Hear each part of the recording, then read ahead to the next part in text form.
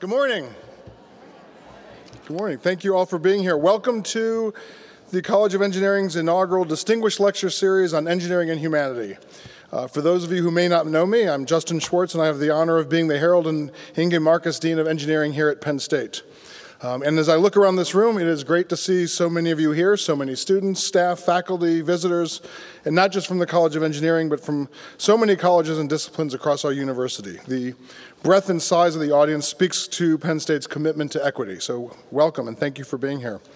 It's truly an honor to have Dr. Claude Steele here with us today for the first in a series of lectures on engineering and humanity. Impact on humanity is at the core of the engineering discipline, yet there is really a lack of discussion of engineering in this context. Meanwhile, the divide between our technical and non-technical worlds continues to grow. We in the Penn State College of Engineering are taking it upon ourselves to take a leadership role within the engineering community to bridge that gap and make engineering humanity our story. Yet to accomplish this, we must go beyond technical excellence and integrate with the rest of society and the rest of culture to show how what we do impacts people every day. So today, Dr. Steele will talk about stereotype threat and identity threat and what we can do as faculty, staff, and students to foster a diverse learning community where all can thrive and prosper in their academic and professional careers. In the Penn State College of Engineering, we are proud to have a long history of commitment to equity. In 1893, our college reached an important milestone when Carrie McElwain was the first female to graduate with an engineering bachelor's degree. But it was another 40 years until Benson Dutton in 1933 became the first African American to receive an engineering bachelor's degree. And shortly thereafter, in 1936, Dorothy Quiggle was the first female Nittany Lion to earn an engineering PhD. A commitment to inclusion is also found throughout the university's history. A great example is the story behind the origin of the We Are Penn State cheer that has become synonymous with our university. When college football teams were still largely segregated, Penn State's was not. And in 1948, when Penn State was asked to leave Wally Triplett, its lone black player, behind when traveling to Dallas to play the Cotton Bowl, his teammate Steve Suey said, "No, we are Penn State." So I hope we all can take pride that our famous rallying cry is really rooted in inclusion. But if you fast forward 70 years to today, sadly there remains a distinct lack of equity in engineering. At our College of Engineering, we're driven to have an inclusive and diverse student body and a culture where everyone feels safe to live and learn and achieve excellence. So soon we'll be launching a branding campaign centered on engineering humanity with emphases on diversity, inclusiveness, equity, collaboration, and social engagement. We have set a goal of gender equity in our undergraduate programs, increase diversity across all categories, and to be the national leader in diversity, equity, and climate amongst the large colleges of engineering. So with that backdrop, when considering who to invite as our inaugural distinguished speaker, we sought someone who could help us better understand issues related to student success and climate. Dr. Claude Steele immediately rose to the top of our list, and I was honored when he agreed to come to Penn State to not only speak, but to also spend time with students, university leadership, and College of Engineering leadership to talk about how we can really improve our climate. Dr. Steele is a world-renowned social psychologist and professor of psychology at Stanford University, who has dedicated years of research on stereotype threat and its application to minority student academic performance. Dr. Steele holds a BA in psychology from Hiram College, as well as an MA in social psychology, and a PhD in social psychology and statistical psychology from Ohio State University. So please put your biases aside, despite the fact that he is from Ohio State University. Dr. Steele has served in numerous major academic leadership positions, most notably as Executive Vice Chancellor and Provost at the University of California, Berkeley, the James Quillen Dean for the School of Education at Stanford, and the Provost at Columbia University. He has been elected to the American Academy of Arts and Sciences, the National Academy of Sciences, the National Science Board, the National Academy of Education, and the American Philosophical Society. He is a fellow of the American Institutes for Research and the American Academy of Political and Social Science. Dr. Steele is also the grandson of a slave. In 2010, he released his book, Whistling Vivaldi and Other Clues to How Stereotypes Affect Us, thus bringing these issues to the national forefront of discussion. So I hope many of you had a chance to read this defining work. Without further ado, please join me in welcoming Dr. Steele, who will now discuss stereotype threat and identity threat, the science of a diverse community. Dr. Steele, welcome. Thank you for being here. Thank you. Thank you.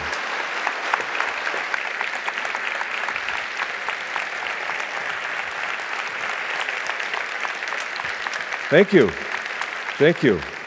It's a real pleasure to be here, and I had hoped that Dean Swartz wouldn't mention that whole Ohio State thing, but it popped out, so you'll have to forgive me, part of my past, I guess.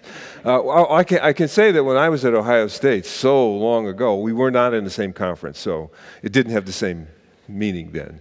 At any rate, it's a real pleasure to be here and to see so many faces in the audience. I wish my mother could see this. I would like to focus on the issue of how does one have a successful, diverse community. And by community, I mean all kinds of communities, everything from, say, a classroom to a whole university to a K-12 school to a corporation, containable communities that we get a chance to have some influence over. How do you make those communities a place where people feel like they can thrive, they feel comfortable there, they feel like they belong there, they feel that their identities, whatever they are not going to impede their access to the opportunities in that kind of situation. That's the ideal of what we would like to achieve. And I guess as a social scientist, as a social psychologist, I'm sort of constantly wondering, can we offer some insights into how to do that, into how to enable our institutions to function better in this way. So that is the big focus. I want to answer really three basic questions: why I think that's important and why I think that's increasingly important to American society. The answer to that has a lot to do with the increasing diversity of this society. And the notion that we may need an expanded pedagogy in general to accommodate and to give that kind of experience to a full range of citizens.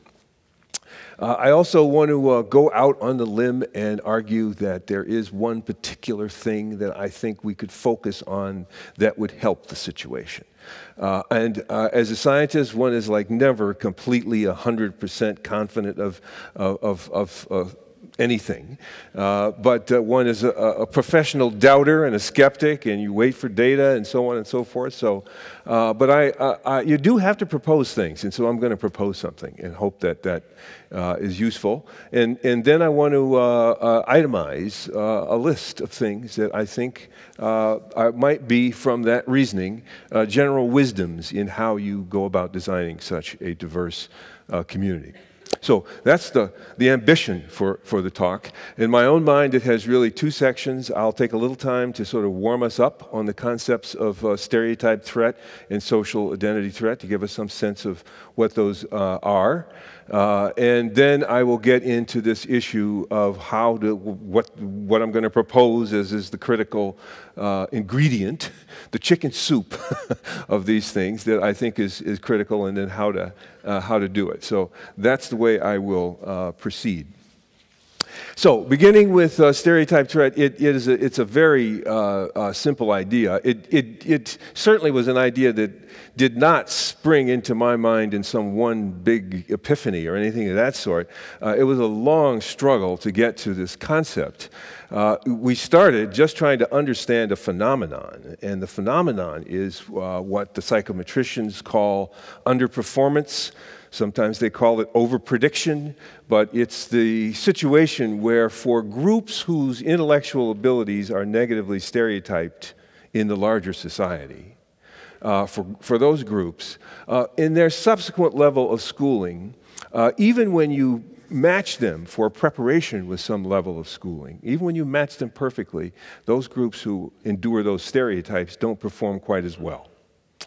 And that was a phenomenon I didn't know anything about, and I encountered it in my time at the University of Michigan, and it is just became a real focus, a puzzle for me. Why should this exist? I guess I thought up until that time that our job as educators, if you got women in STEM fields equally prepared, if you got African American students in general equally prepared, and you admitted them to some level of schooling, that the subsequent performance would be the same. There wouldn't be anything called underperformance left over after the preparation for that level of schooling had been achieved. It's the same.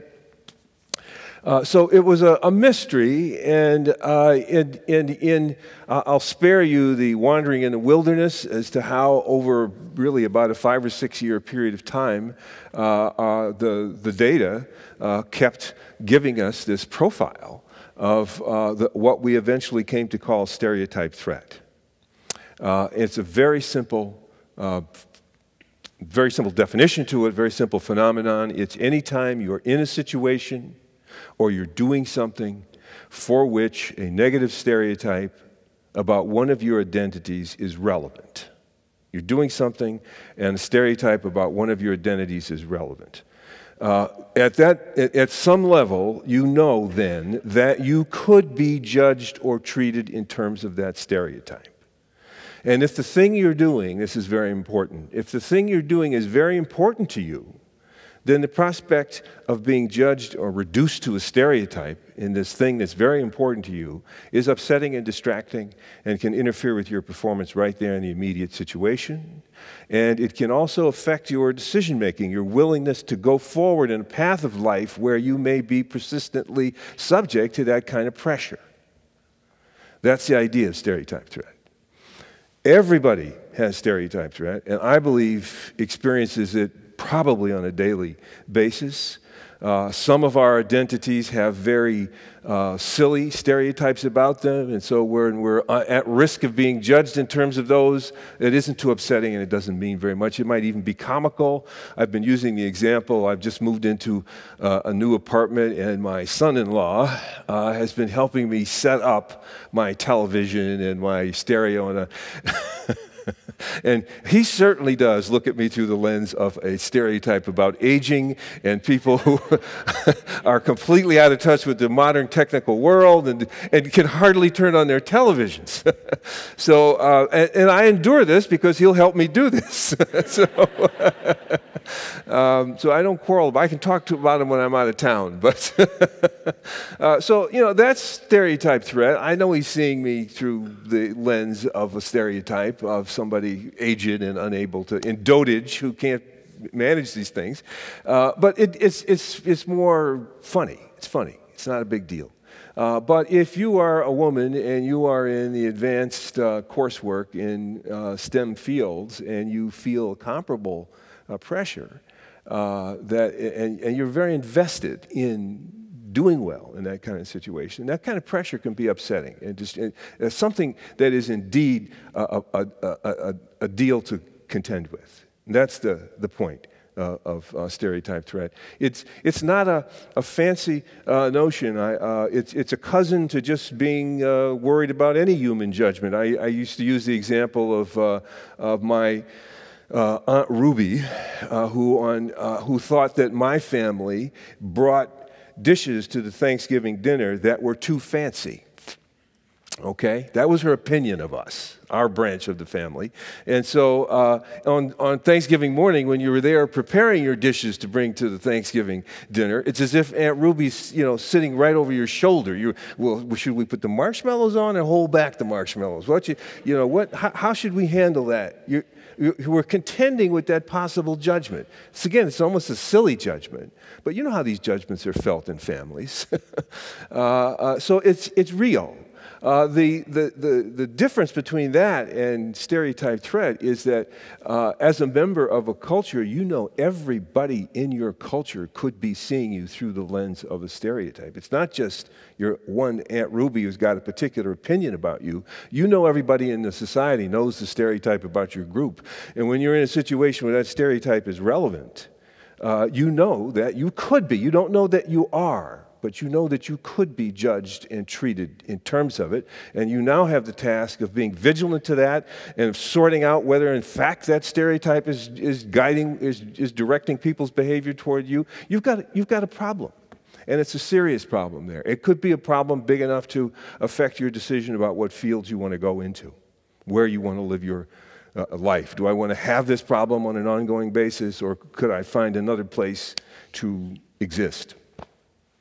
Okay, some of the early experiments I think are helpful in illustrating this. One of the first one we ever did had to do with women in math, and this was at the University of Michigan, and we got sophomore math students who were really, really good in math and really invested in it, women and men. We made sure that they were matched in terms of their prior grades and test scores and so forth, so that their preparation was identical, the same, matched.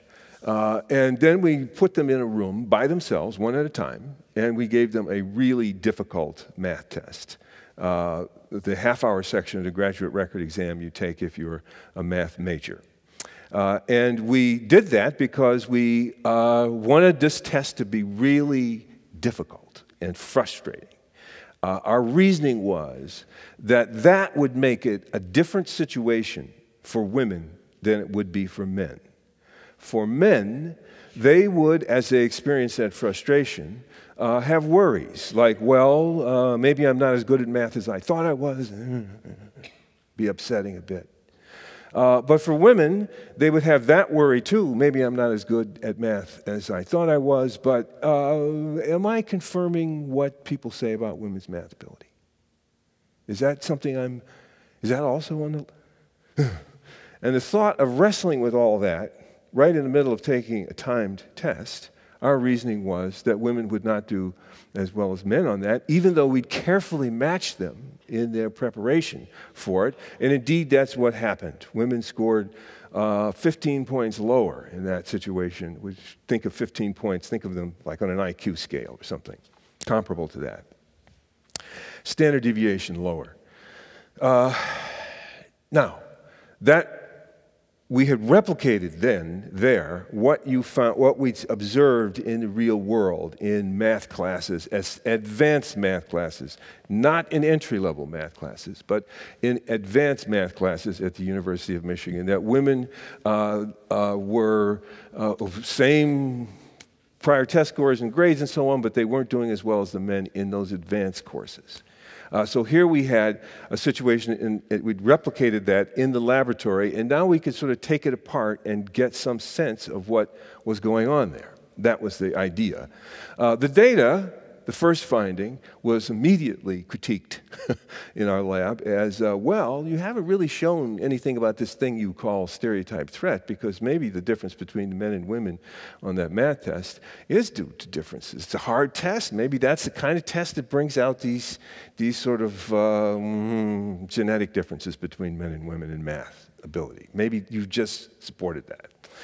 So we had to come up with a methodology, and this is sort of where the sort of standard methodology of stereotype threat research was born. We had to duplicate the experiment, but this time create a situation where the women taking the test would not experience that stereotype threat. Everything else would be the same, but that threat would be removed. And we eventually came to a very simple procedure for doing that. Other people, years hence, have come up with a lot of other ones, but the very simple one was, we did it over again, men and women, alone, taking the math test in a room, and just before they went into the room, we said, look, you may have heard that women don't do as well on difficult math tests as men do. You might have heard that, but that's not true for the test you're taking today. The test you're taking today is a test on which women always do as well as men. And so now, when they're taking the test and experiencing the frustration, the idea of its confirming the stereotype is off the table for this particular test. For this particular test, it's off the table. And when we did that, their performance went up to match that of equally skilled men. That 15-point gap went away. And that was the first evidence back then in the early 90s that gave us some sense that maybe this thing could be a factor that would affect outcomes in very insignificant ways. That was the idea. We replicated it and replicated it, and when we submitted this for publication, I think there were something like 8 studies showing this effect. We then did it with race. I'll tell you one we didn't do, but one that is just like the ones we did. It has a nicety, which I'll tell you about, that makes it easier to report. But white and black college students given an IQ test, they're given the Raven Progressive Matrices IQ test. It's a nonverbal IQ test. Each item has a big square with a pattern on it. That's the item. And then there are 5 little squares with patterns on them, and you have to figure out which of the little squares has the same pattern as the big squares. And that's the whole test. And when you start the test, it's easy. You kind of rock and roll. But as you go along, it gets harder and harder and harder and more frustrating. And it's the frustration on a test that you think of as measuring your abilities that for an African American student is going to evoke the stereotype in this society about African American intellectual abilities. So it's going to make that relevant. Does it mean that the person is going to believe the stereotype? We'll get to that question in a minute. It's just going to evoke that stereotype. And a person is now going to have to be taking that test under the weight of whether they're proving that stereotype or disproving that stereotype. So doing that kind of an experiment, same thing.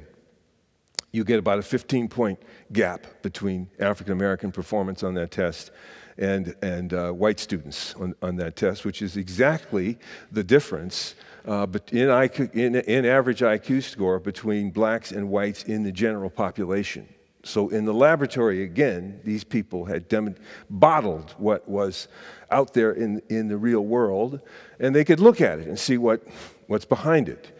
Well, in this experiment, and this is why I like talking about it, is because they had a very nifty way of getting the stereotype threat out of the situation. You do it again, same thing, but this time, you say, you don't let them have any idea that it is a test of cognitive abilities. You say, this is just a puzzle we're working on in the laboratory. It's a psychology experiment you're in, and we're trying to figure out whether this puzzle is a good puzzle or not a good puzzle. So it's just a puzzle. Just go at it, have fun at it, give your best, but enjoy it. Under that instruction, no difference between whites and blacks on the IQ test performance. No difference. Under that instruction, there's no risk of any response or frustration confirming this stereotype about your group's intellectual abilities. You've taken that out of the situation by representing the test as not a measure of cognitive abilities. It's just a puzzle. And when you do that, you eliminate this difference. So this was giving us some considerable confidence that stereotype threat could have these kinds of effects. Since that time, there have been, probably 500 published studies showing stereotype threat effects of one sort or another. Because these effects are relatively easy to get, that's why they've been studied so much in so many different forms throughout the world. One that is particularly interesting and relevant to this issue, I'll mention it now because it's relevant to the second half of the talk, but the kind of stereotype threat that whites can feel in interracial conversations about race in America. Profound form of stereotype threat. Stanford students, males, come into the laboratory one at a time, and they learn they're going to be in a conversation with 2 other students. And they see pictures of the students. In one case, they're 2 black guys. In another case, they're 2 white guys. Then they learn that they're going to, the topic of the conversation, it's either going to be about love and relationships, which everybody's pretty comfortable talking to everybody about, or it's going to be about racial profiling. So they are going to talk to either 2 black guys or 2 white guys, either about love and relationships or racial profiling. The experimenter then says, well, look, I'm going to go down the hall and get your 2 conversation partners for the conversation and bring them back. And while I'm gone, do you mind just arranging the 3 chairs in the room for the conversation? And as you might guess, as soon as they arrange those chairs, that's the end of the experiment. That's what we're looking at, is how do they arrange these? How do they space themselves for this conversation? And you can probably predict the results, that when they think they're going to be talking to 2 white guys about anything or 2 black guys about love and relationships, they put the 3 chairs very close together. But when they're going to be talking to 2 black guys, 2 strangers, about racial profiling, they tend to put the 2 black guys over here and themselves over here. And we've also measured, before the experiment, their levels of prejudice. These are Stanford students. It's not extreme on the bad end, but there's variation. And the interesting thing is that it's the least prejudiced people who put those two black guys the farthest away when they think they're going to have to talk about racial profiling. It's the women who are the most invested in math who show the biggest stereotype threat effects. If they're not invested in math, then the whole thing is not personally relevant. It doesn't cause this kind of distress and so on. It's the African American students who are the most invested in doing well academically that feel the pressure of possibly being stereotyped in terms of that stereotype. If you don't care about being good in math, you got your life predicated on another basis, then the prospect of being seen in terms of that stereotype isn't as menacing, isn't as threatening. It's a bad problem for society, but it's not my problem. The white male athletes who show the biggest effects of stereotype threat are the ones that are the most committed to being an athlete. So the critical ingredient, what makes a person susceptible to stereotype threat in all these different manifestations of it is not the stereotype threat situation alone. It's affecting somebody who wants to do real well in the domain where their group is negatively stereotyped. I used to start this talk off for a while with the first few minutes of Eminem's movie 8 Mile. Here's a white guy that wants to be a great rapper. And this is a kind of biopic of him. And it starts off with the tremendous psychic pressure he was under. And I can't think, the scene is so amazing. Here he is, he's throwing up in the bathroom, the only white guy in the whole club. And you have to go in a rapping contest. You're up against another rapper. There's two rappers in there, and the one rapper gets to insult the hell out of the other rapper, and then the other rapper has to respond to that, and you got to be on your toes and be on your, Eminem is certainly up to that, but on this evening, early in his career, it's a very frustrating task, and there's a crowd out there pulsing with approval or disapproval of what you're saying. So the stereotype that he's under and that the crowd is chanting is, "You're white with a mic. You can't rap. You're white with a mic. Go home." So he gets there. The first rapper annihilates him.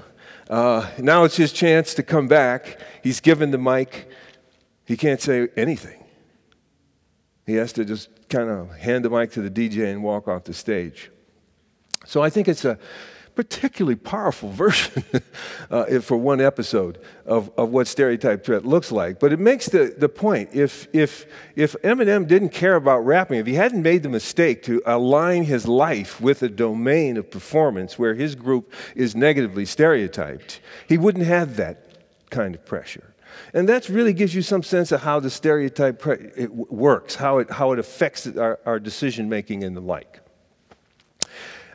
Just a real short note about how the effect is mediated, how it's experienced on the ground. It makes one vigilant all the time as to what's going on. Is the stereotype in play or not in play? You don't know. And that's part of the stress of the situation. It's a situation that's important to you, but you really don't know whether that person was stereotyping you or not. And so you are kind of on constant vigilance as to cues in the situation. You're talking to other people in the situation who have the same identity you do, and you're kind of parsing through. Well, what happens? Why didn't he return my email? What's with not returning my telephone calls? Is that about what? And it's a very daunting thing to entertain the idea that what's happening to you could possibly be coming from such a thing as a negative stereotype about your whole group. So you're fighting it, you're resisting it. As I say, I've been using the analogy. It's like living with a snake in the house. You know, this happened to me once. Uh, for weeks, you're kind of, everything you see could be that snake, and you're talking to you, what was that? How big was the snake when you saw it come in? This is my son was the witness to the snake coming in the house. He said, well, it was pretty big, Dad. It was no comfort there. Well, we don't have poisonous snakes here in this neighborhood. Well, I don't know. They say that. So anyway, it's kind of like that. It's kind of puts you on vigilance in the situation. And you might not have any sense of this starting to happen to you until you're actually in the situation. It's a land that you don't know much about until you get to it. And then you feel it. And you don't know quite what to do about it. Now, what makes you feel it? And this is going to be the transition into how to design a successful, diverse community. You feel it based on the cues in the situation. I'm a psychologist. This was the last thing I suspected as the source of it.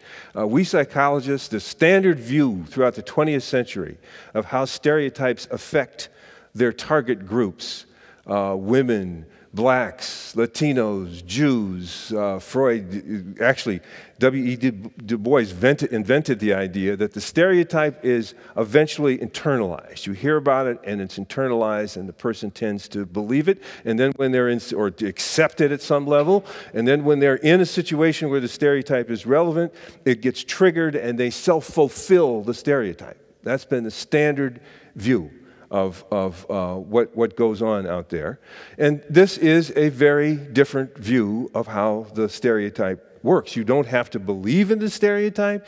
You don't have to have any conviction about it. It's just that you are in a situation where you know you could be seen and treated that way. It's your read of the social situation you're in. It's a situational pressure. It's not an internalized belief that you take from one situation to the next, like we might take our neuroticism from one situation to the next, or our low self-esteem from one situation to the next. It's not like that. It's simply a situational pressure. In this situation, because of the numbers of other people here, or something somebody said, I realize I could be seen in terms of that stereotype. That's a possibility now. It's a situational pressure. So then I started to think and sort of play amateur psychologist, amateur sociologist. What would be the cues that would make me worry about that in a situation? And we've researched a lot of them. Certainly critical mass is a cue. If I feel like, I think everybody has been in a situation where they've been only one person who has a particular identity in a situation, the only black among whites, the only man among women, women among men, so on and so forth. Being a small minority can make one feel, as a cue that can make one feel like one is subject to stereotypes about that minority. So that's an example of a cue. I talk about that. I won't take the time to unravel it here, but I had a great deal of fun looking at women on the Supreme Court and the history of that, and how their feelings of discomfort ebbed and flowed as a function of how many other women are on the Supreme Court. When you're the only one, when Sandra Day O'Connor was the only woman on the Supreme Court, she described the experience as asphyxiating. She just was completely, followed everywhere, blanketed by being seen as, what is a woman like? Is she smart enough, wise enough? Is she a feminist? Is she not feminist? All these questions were attached to her. When Ginsburg got there, that lightened up considerably. Then when O'Connor left and Ginsburg was left alone, Ginsburg started to feel it. So it's just a nice story of how a situational variable can, like that seems maybe, why should that make a difference? Well, it affects this assessment, this vigilant assessment as to the likelihood that I could be seen in terms of a negative view of my group. That's how it comes to have a personal significance in a situation and have consequences for how one functions in a situation.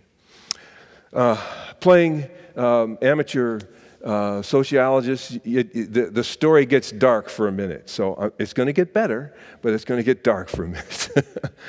We have in this society a very complicated history with regard to identity. Since the beginning, since the New World met the Old World, identity has been used to engineer advantage in various ways. Early on, in horrific ways, and from indentured servitude to slavery to genocide to reservations to segregation laws. As a society, we should be proud of the fact that we resisted this. There's been that element in society too. We had a civil war, we had a civil rights movement, and we struggle with this to this day. In part, this is what we're doing now.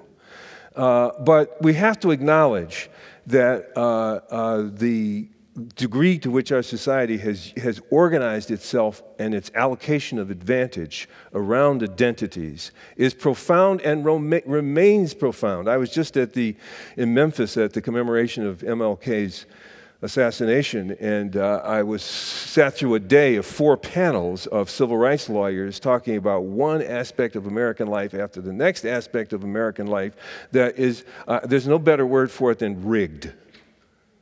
Just rigged. Housing, just think about the housing and the covenants and the redlining and the predatory lending. Then think about schools and the nature of school financing, the allocation of monies from one community to the next community. Then think about health care and access to it. Then think about food. And I could go on and on. You know, the list is quite substantial. So the first thing to say is that the way in which we have used identity to organize our society is itself a cue that can make one feel vulnerable to being stereotyped and seen negatively through the lens of stereotypes about that identity. That alone can do it. I think we would like to. I certainly would like to. I think everybody would like to imagine that you can come into a new setting like a university or a school and we can all leave that at the door. Just forget about it. Why do our identities have to follow us everywhere? But we have a history that makes that extremely difficult to do, because as soon as the first thing goes wrong, if you have such an identity, it raises the possibility that is just another instance of this long litany, this long history of American society and how it has treated and seen my people. So it's difficult for a rational person functioning in some attunement with reality to dismiss that out of hand. That's almost doing that would almost be false consciousness. So I think one more mature step we need to make as a society is to understand that this threat is there as a function of our history. And, you know, this past summer, and I'm sure as going on, I was just appointed to a renaming committee at Stanford, that the whole issue of how we represent our history is another factor that is a cue that tells us the extent to which a set of stereotypes is in play in a society. The composition of the setting. Is there critical mass? Is there diversity in the leadership? All of these things are cues that can send a message to this inquiring mind as to how likely they are of being threatened in a situation. I think we have certain ideologies, especially as a psychologist. I think about the ideologies we have around ability as being, especially intellectual ability, especially rarefied intellectual abilities, as being genetically based. And if you're the group who's entering into a domain where people think that that is the kind of ability you need to succeed in the domain, and there are not a lot of fellow citizens like you in the domain, that's a very threatening situation. I remember that from my own time in graduate school, being the only African American in the social sciences. Everybody talking about who was smart and who was really, really smart and really, really, really good at it. And none of them came from my group. So you have to, and that just puts you sort of exhibit A of the group that isn't among that rarefied group. So that's another situation. Our language around ability can be a cue that makes a person feel they're at some risk of this. Okay, I want to stop being dark. I just want to paint the picture that all of this could be true if you didn't have one single prejudiced person in the environment. Just the organization itself of our society could make us feel this way. Even if everybody in this situation was pulling to the contrary.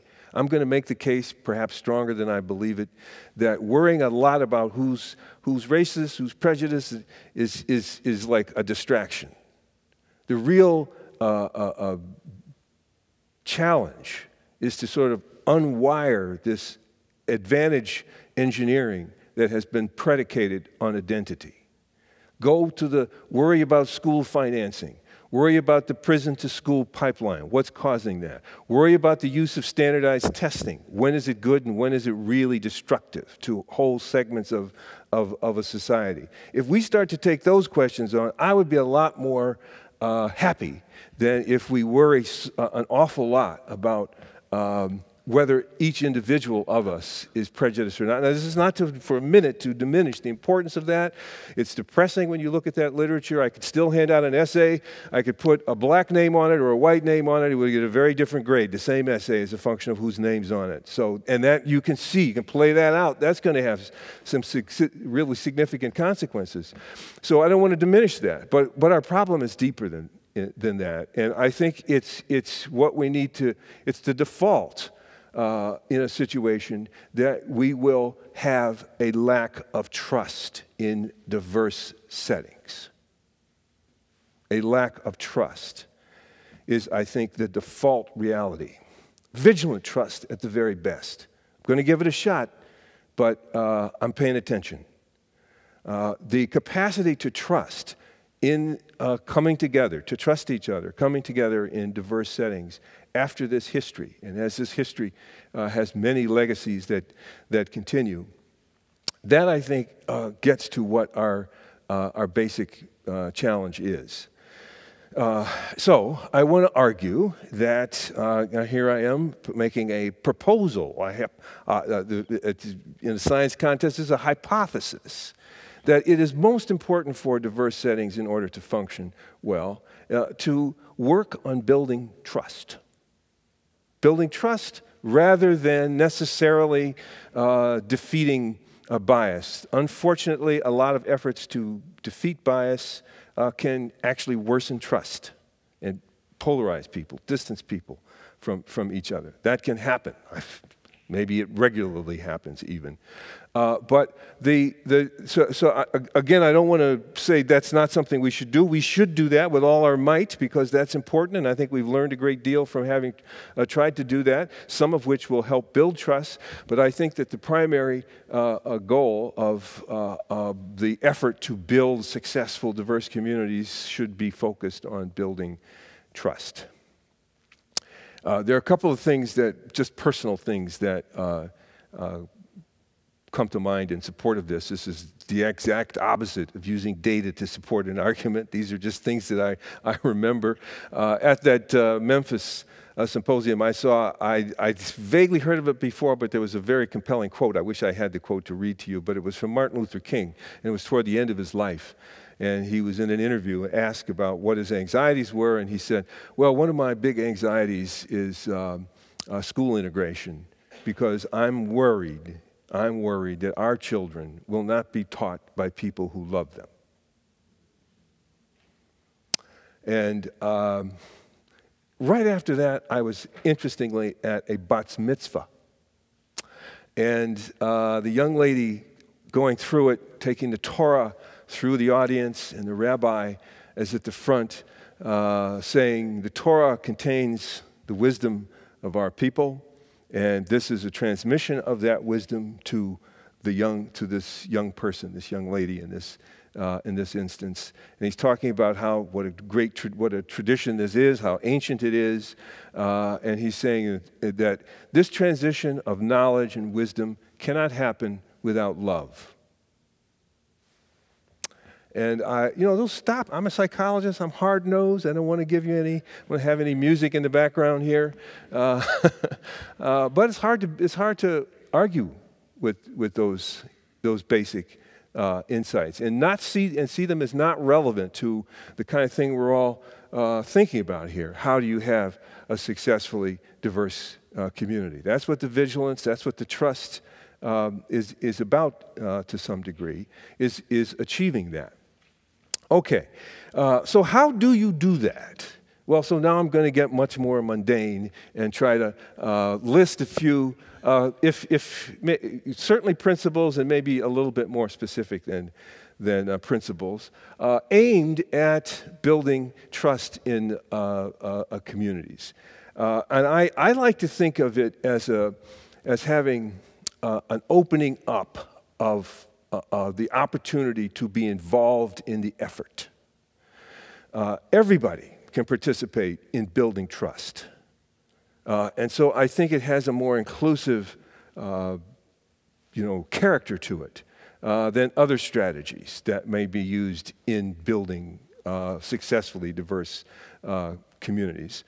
But the first item on the list is that we have to get more comfortable about talking about identity. Identity, for all of the reasons that I just talked about, that I just mentioned, for all of those reasons, is pretty loaded for us Americans to talk about. We don't like it. We just think, damn it, this is democracy. People are people, basically. And why don't they just leave their identities at the door? Why all this constant roiling up about this issue? And what's it relevant to what I'm teaching or what I'm doing? What's the relevance of that? And so under that kind of defensive, I'm going to just call it that, defensive, although I've indulged in it myself, so I want to, in the interest of full disclosure, what's the problem with that? Why isn't that working, and how do you get around it? Well, it has a language to it. For example, colorblindness would be a good term. I'm colorblind. I don't see difference. I just don't relate to it. Well, when somebody who is of a group who's had the histories I've just described, hears somebody say they're colorblind, they laugh on the inside. How could that possibly be true? There's still too much disadvantaged organized around these identities to talk about colorblindness. That's something said from a privileged perspective. Well, how do we get comfortable talking about identities then? I'll go back to that experiment where the Stanford white guys are talking to the two black guys about racial profiling. There was a procedure we could use which enabled them to move their chairs closer together in that experiment. And that was, just before they sat down for the conversation, we said, look, nobody really knows how to handle these conversations. These are difficult conversations in America. They're tied to all kinds of feelings, and if you don't know each other and you haven't built up a relationship with each other, there's a lot of risk in having these kind of conversations. So you should just know that. Everybody should know that. And the appropriate approach to it should be to just treat it as a learning opportunity. Treat the conversation as a learning opportunity, not a situation where you have to perform not being a racist. Just treat it as a learning opportunity. And when you're in doubt, ask questions, inquire about things. Don't be an obnoxious pest and invade privacy and so on, but ask questions. Allow people to talk to you and then listen to them. So with that instruction, they all moved their chairs very close together, just no difference from the other situations. They wanted an opportunity to have that kind of a conversation in these situations. It had been repressed, the desire, it had been repressed by the fear of that participation could get them judged as racist. But with this strategy of just taking themselves as learners and an opportunity to hear the perspective of another person, they could begin to feel comfortable with that and feel safe in those conversations. So I think that's a very useful, generalizable strategy. I've been looking at unlikely relationships everywhere I can find them, from Miles Davis and Gil Evans to Kareem Abdul-Jabbar and John Wooden, his coach. These are interracial relationships, friendships that were deep, really as close as to each other as they were to anybody else on earth. And they were between people who have very different identities and backgrounds and who would have very little upfront reason to trust each other. But they did trust each other. They got to trust each other. And they were open to each other. They shared, in both of those examples, they shared tremendous interests.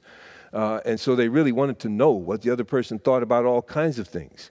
And as soon as you send the cue that you are interested in what the other person thinks, they begin to trust you. It works that way. There's nothing like having somebody be interested.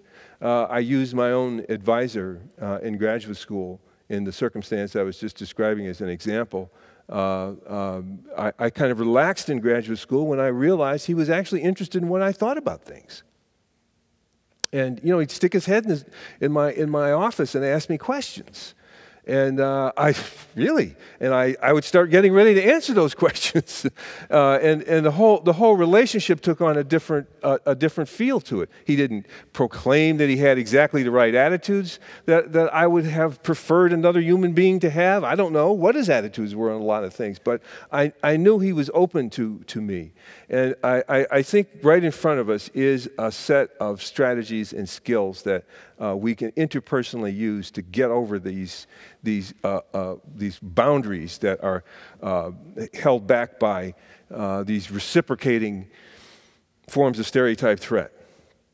I was just using this morning the example of just to illustrate how powerful these pressures can be. The conversation, the standard parent-child, parent-teacher conversation, you got to get those words right, parent-teacher conversation in school between a white teacher and a black family. Think about that situation. And think about how history is going to affect and shape that situation and the capacity to trust there. The black family is going to come in and they might well be thinking, can this woman really see the talent in my son? Can she really appreciate that? Or is she going to take every violation or every little childish thing he does and see that as aggression? Because that's what the evidence suggests happens.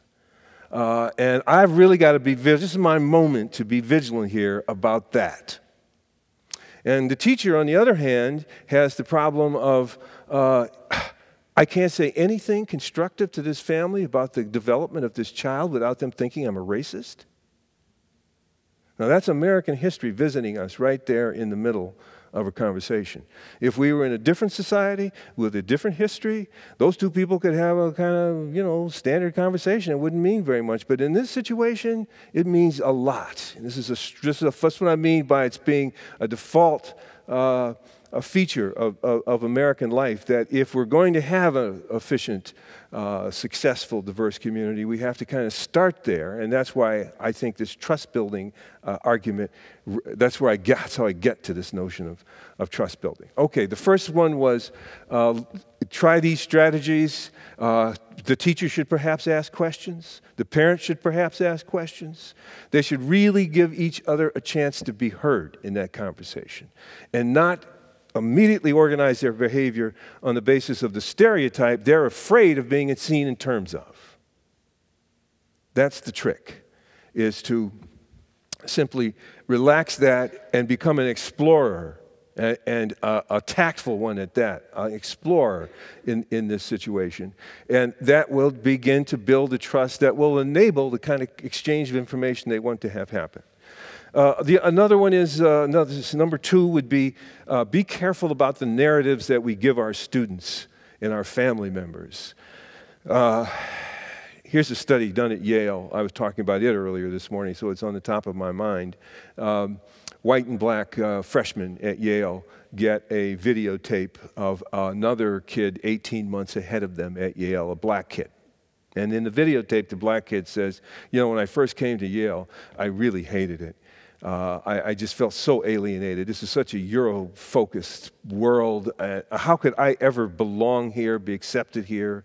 I went home on the weekends. It was just too much pressure. Finally, my father makes me come back to campus and stay here, get out of the house and stay here. And my roommate and I, we form a singing group, and we get invited to a few department colloquia. And I went to a few of those colloquia, and I went to one in sociology that I thought was just fascinating. And then I went to one in biology, and I just loved it. And I've now taken 3 biology courses here at Yale, and I can't believe how interesting biology is. I think it could be my life course. I love this, and I can't believe how much Yale has to offer.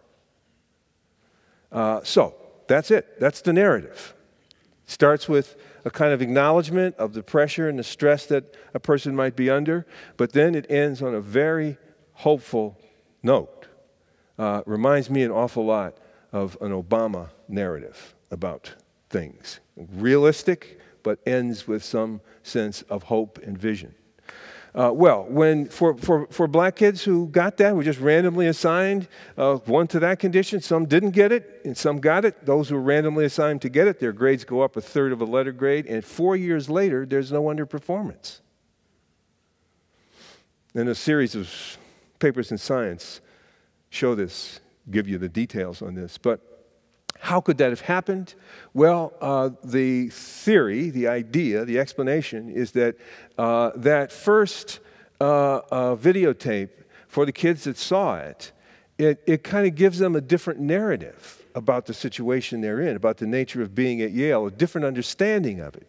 It's not that, it's one that doesn't deny their anxieties and pressures. It doesn't deny that there's prejudice in the United States, but it says, despite that, you're going to be able to find some amazing things in this institution. And so it gives them a very different feeling about the institution. And then relaxing a little bit, they can pay a little more attention to work. Work gets a little better. They succeed a little better. Getting a little bit more success generates an even lighter interpretation of the environment, and you get this recursive process that ultimately gets away from that underperformance. The underperformance in the control group happens, and it happens in a recursive way too, but it's a negative process. I come to Yale, I'm feeling these anxieties, I'm distracted, I don't do so well, I don't know quite what to do, I get even more worried about the kind of threat and menace I'm under here. That begins to take up more of my psychic energies. I do even worse when you get an underperformance kind of phenomenon. So I think in part we're unraveling what diversity in a society like ours means and what it can do. And I think this is a piece of evidence that suggests the importance of narrative. I think certainly minority parents know this problem of narrative very well. How do I prepare my child to deal with the world? Do I tell him there's no prejudice in the world, it's all over, it's in the past? And then he turns on the TV and sees a bunch of police shootings? Or do I tell him, no, man, they are really out there after us, and you got to watch everything all day, every day? It's all. How can a person live with that kind of narrative? So we have to get artful about the narratives, the understandings that we have, the humanity that we have. Another one, three, I think we need occasions in which we can get to know each other personally. And this is very hard because we do come from a history of segregation. And all we have to do is look at our social networks and see that. And that the people whom we get to talk to personally about things are often in the same identity category as we are. And so we disrupted this at the University of Michigan by setting up late-night conversations in dorms that were focused on personal things. How do you get along with your parents? What about your boyfriend or girlfriend back home? What about your family financing? What do you think is a good major? And so on. Just a bunch of personal things. And they every week, induced by pizza and donuts, late at night, they get to talk about this. And it's an integrated group. Well, it had miraculous effects on the academic performance of the African-American students. Bigger effects. We also had them in 6-hour-a-week academic support workshops that were going to give them advanced, accelerated work in chemistry, physics, writing, and so on. Those had a modest effect, but this had a huge effect. And again, eliminated underperformance. And it makes me aware of how segregation that is our legacy can affect the information basis I have for interpreting the situation I'm in. If I'm just talking to black kids, which I did during my freshman year in college, I think then everything negative happens probably is happening to me because of race. I'm not hearing any other. I don't have any other information to counter that. But if I get a chance to talk to white kids and I find out, well, you mean the TA did not return your email too? And you got a C- too when you thought you were going to get a B+? And it kind of waters down the degree to which my identity and the history of the country and everything is relevant to interpreting the immediate situation I'm in. And because we have a social segregation of the sort that we have, it's very difficult for any of us to get those kinds of experiences. So I think as educators in this society dealing with the need to have more successfully diverse communities, we need to do a better job of structuring those kinds of interactions. I think we're sitting on top of a demographic necessity here, which is probably worth noting. By 2040, there will be as many minorities in the country as there will be whites. By 2050, there will be more minorities in the country. In San Francisco, where I live, there are more minorities. It's a minority-majority city. It's a different world, different politics, different issues. Everything is kind of different in that kind of a context. So I think that is behind the supplying some of the urgency for this kind of attention to this issue. Two last things. One is, of course, this has been stressed a great deal, but the physical environment. A woman should not, and this is in the Stanford math department, go down to, before you get to the receptionist, you have to go down a wall which has 12 pictures of great mathematicians on them, all men, white men. By the time you get to the receptionist's desk, it's like, I don't belong here. That's a signal, that's a feature. We can do something about that kind of thing. That isn't that costly to do that. And we need to design our environment so that they're more welcoming and supportive and reduce the tendency for me to be vigilant and think I've got a snake in the house. We should pay attention to the physical environments in that regard. Last of all, and I have a great deal of faith in this. One of the things my advisor did for me that was critical to both the deepening trust in our relationship and I think my motivation to stay in the field, which had wavered considerably by that time, was that he just showed me what to do. He showed me what to do to be a scientist. He said, look, he kept on saying this, here it is. You get a problem that you think is important.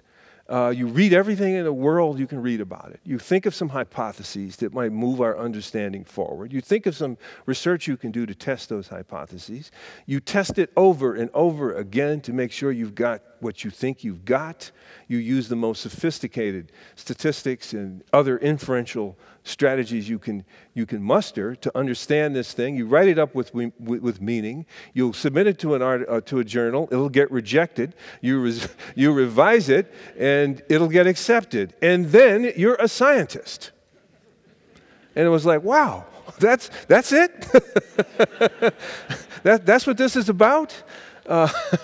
So I kept that in my mind. Well, this is what the whole thing is about. I think when you see another problem I'm very interested in is how our K through 12 schools function, which now have to educate 53%, the majority of the kids in our K through 12 schools are poor. Is our pedagogy meeting that need? Can it really help those kids, or is it a situation that's just worsening the situation? That's a basic question. in that situation.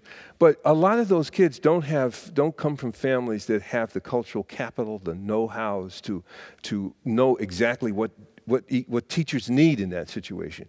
They need to have it explained to them. This is what we're doing here. This is what I want you to learn. Here are the markers as to how you're doing. You can judge for yourself how well you're doing. I think you can do it. This is going to be demanding, but I think you can do it. That kind of an attitude that just lays out the particulars of how a person should go, I think is incredibly important. We did a survey at Berkeley of the physical sciences and how women and minorities were doing compared to whites and Asian males. How were they doing on the early indicators of publication? That being, of course, the coin of the realm in graduate programs. How are you presenting at conferences? Have you taken the right methodology courses and so on and so forth? And sure enough, in most of those departments, as you'd expect, women and minorities were not doing as well. There was underperformance compared to white and Asian males, except in chemistry. And when you look closely at what chemistry was doing, it's a college at Berkeley. It's not just a department.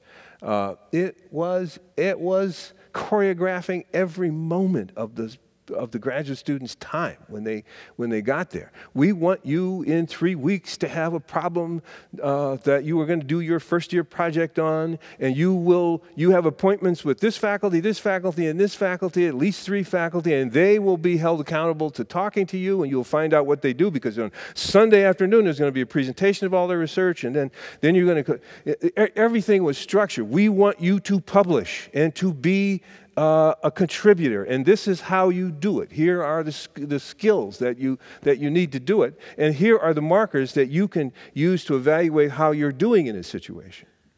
So with all of that structure there, I'm not left in an ambiguous situation. How am I doing, and am I really smart enough? Those things are kind of answered by a pretty clear step forward in a very clear, very detailed set of steps forward, at least for the first 2 or 3 years of graduate school, which seem to have this powerful effect of creating no difference in the number of conference presentations and submitted drafts and all of the things that go into publication rates between women and minorities and white and Asian males. So I've come to have a certain amount of hope about that strategy, that a lot of us, when we're in situations that are important to us, a bit stressful, part of the stress is figuring out what to do.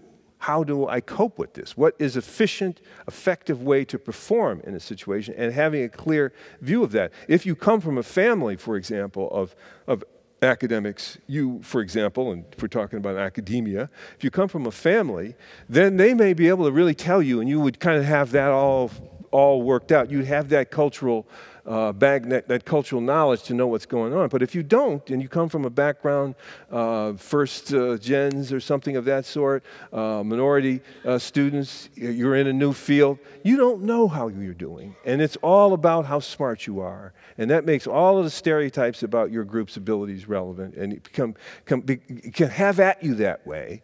And having this other orientation kind of stops that, blunts that as a process.